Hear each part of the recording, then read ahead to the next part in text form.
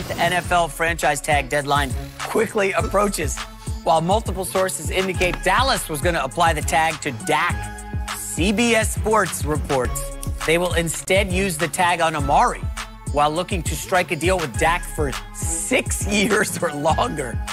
Greg Jennings, should the Cowboys go short or long-term with Dak Prescott? I think the Cowboys should go long-term. When you look at what they've said in the past, they've wanted to marry he and Ezekiel Elliott together and make sure that their careers kind of go along the same path and they grow together and they win together, if you will. And that's what they would like to do. If I'm Dak Prescott, I look at the guys that have gotten paid. I look at the guys who've signed their contracts at my position, and I'm like, absolutely not. The ideal contract year count would be around 4 years, 4 to 5 years. Everyone, you look at Carson Wentz, 4-year deal. Russell Wilson, 4-year deal. Aaron Rodgers, 4-year deal. Jared Goff, 4-year deal. So it's for him to sign a 6-year or long-term deal, it's so many ways you can manipulate those numbers in that contract when you're looking at that type of a player. You can backload it, you can front load it, and then the money that you have guaranteed up front, it's great right away, but then once you get to the back end of that contract, then what are those numbers looking like? And so we all wanted to laugh kind of at, or I shouldn't say laugh, we all kind of was shocked at a guy like Kirk Cousins' deal, which was 3 years, but he's getting the last laugh right now because he's winning. Right. And so when you look at guys in Dak Prescott's situation, should they go long? Yes, the Cowboys, because if you know what you want, try to lock it up. You got your coach in a 5-year deal. You want your quarterback to be married to your coach as well. So why not try to get him in a 5+ year deal? And then you have that going forward, you have it solidified, and you can start to plug and play and realize what it is we need outside of just that quarterback position. I wouldn't do it if I'm the Cowboys. I got some advice for Jerry Jones. This is what you should do. Use the Kirk Cousins who you brought up, use his blueprint. Franchise tag Dak for the next 2 years, right, each year. And then at that point, you can make a decision. I'm not giving $37 million. Redskins type blueprint. Yeah, I'm not giving $37 million to a top 15 quarterback who's not worth that money. That's why there's a hesitation. That's why they went out and gave a running back the highest paid contract for a running back before they even paid their quarterback. Most teams just don't do that. If you have a guy you really believe in, Greg, you would have signed this guy and just said, I'm putting this to rest, putting this to bed, let this guy know he's our guy. And they just haven't done that because they're not willing to give him 37 or whatever it is that's the current going rate. And if I'm Dak, why should I take less? Everybody else, when they sign those deals, the money keeps going up. But you want me to go backwards when everybody else, Jared Goff, everybody else got a bigger deal, but you're asking me to take less. So what does that say to me? That you don't really, do you really want me? Are you really trying to make me happy? So I'm just saying, if you're not convinced and you're the Cowboys, then go to, there was something in there that the Redskins saw all the way through, Greg, that they never, because Kirk Cousins had some success with them. They went to the playoffs a couple times. He put up some decent numbers, but they never bought in. They never wanted to make a deal with him and give him the money that he should have got, considering that Redskins organization had been putrid and hadn't done anything until those couple of nice years that he had. You need to stop it with this Kirk Cousins comparison. Why? Because it was so clear. Kirk Cousins had big numbers. It was so clear that Washington did not believe in Kirk Cousins. And it was clear to everybody else, too. Because he didn't win big games. Yes. Whether they were against good teams. Dak didn't win big games last year. Let me finish. Whether they were against good teams or whether they were just on Monday night or Sunday night football or something. He didn't win those big games. Dak has won big games. Dak has been to the playoffs 2 out of 4 years with the Cowboys. With Tony Romo, the great Tony Romo, they made the playoffs 1 time in the 6 years before he got there. So Dak has won. He beaten Russell Wilson in the playoffs. Dak has won more games. In the playoffs last year? Dak has won more games than any quarterback not named Tom Brady or Russell Wilson since he entered the league. The reason Dallas is hesitant, I get it. He's not a top 5 quarterback, and they don't want to make him the highest paid quarterback in the league. That doesn't mean they don't like him. They know he's their franchise guy. Otherwise, they wouldn't be talking about 6 years. I'm with Greg, though. I wouldn't do 6 years if I'm Dak unless I'm going to get a higher annual salary, and unless I'm going to get a bigger guaranteed salary in my signing bonus. So if I'm Dak, then now we're talking about $40 million. If you want 6 years, it better average $40 million a year because I know the cap is going up. This is what makes it complicated, the Amari Cooper aspect, right? Amari Cooper, they give up a first-round pick to the Raiders for Amari Cooper.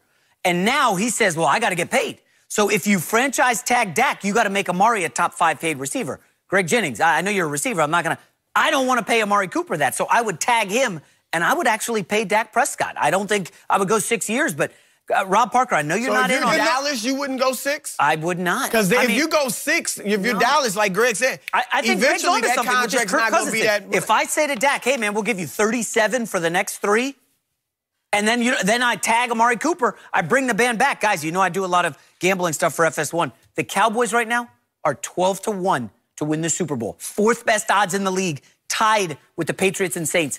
A lot of people believe in Dak. I know you don't. No, a lot of gamblers in Vegas is saying Dallas is a threat with Dak Cooper. They picked them to go to the Super Bowl this past year, and they didn't even make the playoffs. And against teams over 500 or 500 or better, Dak was 2-7. He went to Philadelphia and didn't even throw a touchdown against a beat-up Eagles team with the division on the line. All I'm saying is there are question marks. You could talk about all those wins. They should have won the division last year. They have by far more talent to be able. The Giants were bad. Eagles were beat up. They couldn't even win the division. That is a reason to pause when Dak isn't good against some of the better teams. He piled up numbers against some of the worst teams in the league. We saw the first 3 games of the year. The Dolphins were awful. The Giants were awful. The Redskins were awful. He did great against those teams. Where was the great play when it mattered? It wasn't there last year. I would agree with all of that if their coaching were better. Yes. But because their coaching was in question going into this season, going into before last season, and for the last 3 years, their coaching has been in question. I can't give you that. So the 2 divisions they won with the same coach, you're saying now didn't matter. Listen. No, you're saying that. What they did, what I do see and what I did see was a Dak Prescott get better when they put talent around him. And that talent was Amari Cooper. So, yes, I would tag Amari Cooper because as a receiver, you can find those guys, regardless of how I feel about it. You can find a lot more receivers than you can quarterbacks. And you feel like you have your quarterback. You can't just let him walk out the door. You have to lock him up and then make sure that I at least have something there for him. And that something is Amari Cooper because we've seen Dak Prescott and his level of success go skyrocket when Amari Cooper is in that lineup consistently.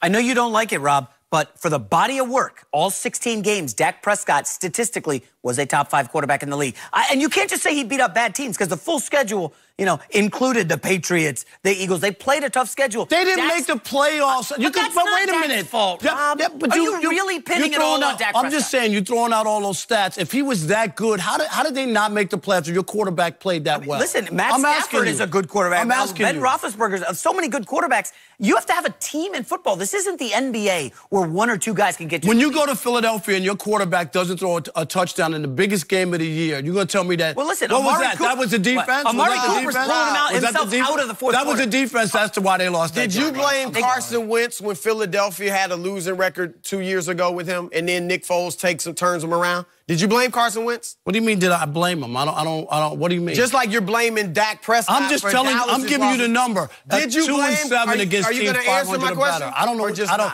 I don't know what you mean. Did you blame Carson Wentz for Philadelphia's problems when they were losing?